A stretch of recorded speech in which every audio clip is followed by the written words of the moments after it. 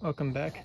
So right over here, I just transplanted a small chamomile to save it for later.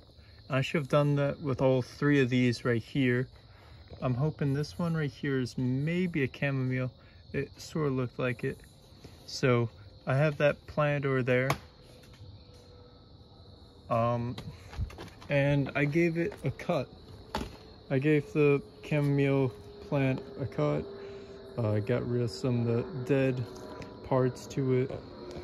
I'm not necessarily sure how to propagate it, if you can propagate it. If I put a small little stem in there, maybe it'll do something, maybe it won't. And yeah, I'm hoping maybe I could potentially transplant one of these two. This one's already dying.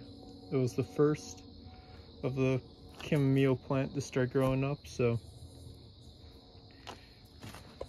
hopefully I can transplant it, save it for the winter, and then it'll all be good. That's all for now. See you all later.